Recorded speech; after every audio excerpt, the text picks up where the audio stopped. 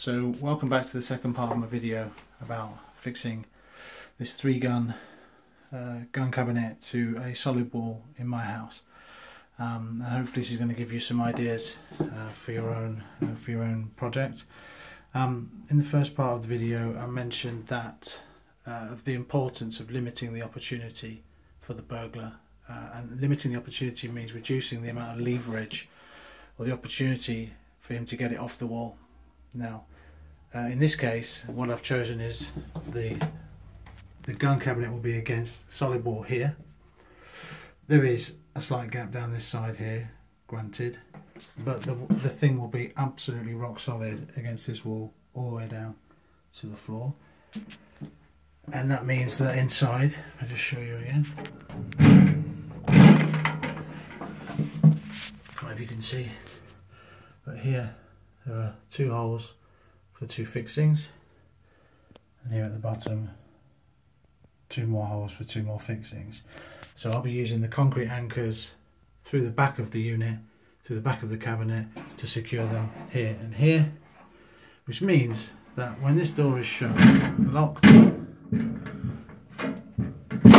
that, sorry about the noise, anybody with a crowbar coming along is going to want to get it in this edge here and try and get leverage there. But the problem is, straight away they're into the door. So this way into the door, or they can't get any leverage. This way is very difficult. So it just doesn't stop them from doing it. Just makes it a little bit more harder, that's all. So again, hopefully you can see at the moment this has got quite a nice tight flush fitting edge. And now I'm going to crack on with the actual job of putting it on the wall, and that's where it's going to be, and we'll see how that goes. So, hello again. The gun cabinet is now standing where it will be fixed. I've taken my guns out and I've obviously got just the insides. You can't see particularly well here, but you can just make out the points where I'm going to fix it, the 4 points I mentioned earlier. So I'm going to take one of these marker pen and simply mark through the back of the unit the exact place where these holes need to be. One, two, again you can't see particularly well here, but trust me, this is what I'm doing, 3 and 4. Now I can take the gun cabinet away, just close the door again, and we can move it out of the way. So now you can see the same space but without the gun cabinet, and clearly marked on the wall are the 4 anchor points that I need to drill in order to secure the cabinet to the wall. So if we just go back to the subject of these concrete anchors here, these are probably supposed to be used in solid concrete or block. They're probably not 100% ideal in stone. Stone walls tend to have some loose material or not be quite as solid, but believe me, this will hold firm enough for the job it needs to do. And as I said earlier, if somebody really wants to get it off the wall, they're going to anyway.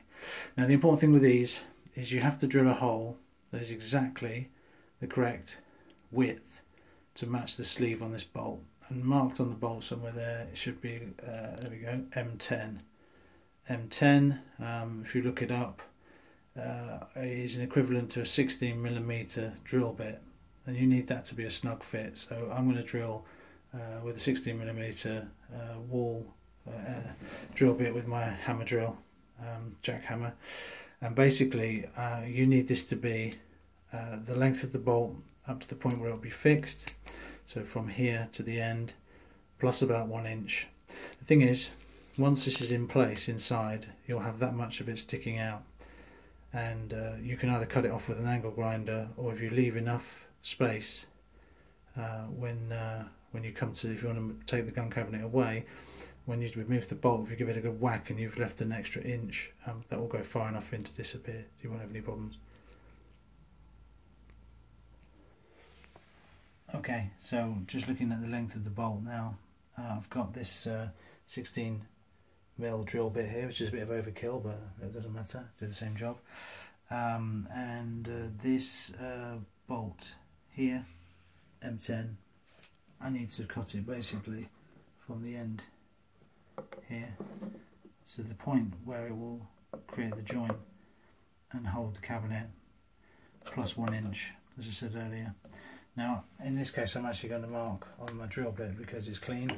It's very easy for me to do, so I'm just going to mark right here like that. Some people put tape on, some people use a depth gauge, but I don't have either with me, so I couldn't be bothered to go downstairs and get it. So now we're going to crack on and drill the holes. And of course, as any good workman knows, when drilling holes, always wear eye protection and ear defenders, which if you're using a shotgun, you've probably got somewhere lying around anyway. So, okay, here we go. Okay, one of the things I need to mention is it's really, really important that you, after you've drilled your hole, these holes are clean.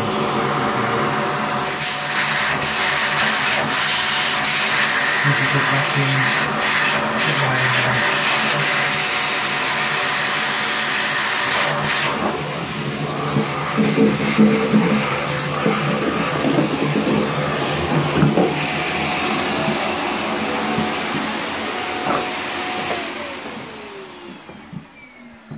So we'll do the same for all 4 holes, and you'll see that in a second. So we skip to the bit now where the gun cabinet's actually in place. I avoided showing you all the messy bit. You don't need to know how to bolt screws up. I'm sure that's fairly obvious. Now the thing is, this does not move. Even when I really tug it, it is absolutely fixed to the wall by these bolts here inside. I had to cut the excess of the bolts as they were threaded inside the cabinet with a hacksaw, but apart from that, that was fine because they were actually getting in the way of the barrel of the gun. So there you have it.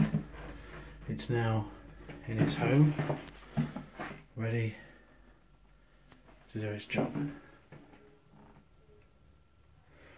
So if you've got any questions or anything you want to know about what happened during the installation, or any more information, please let me know.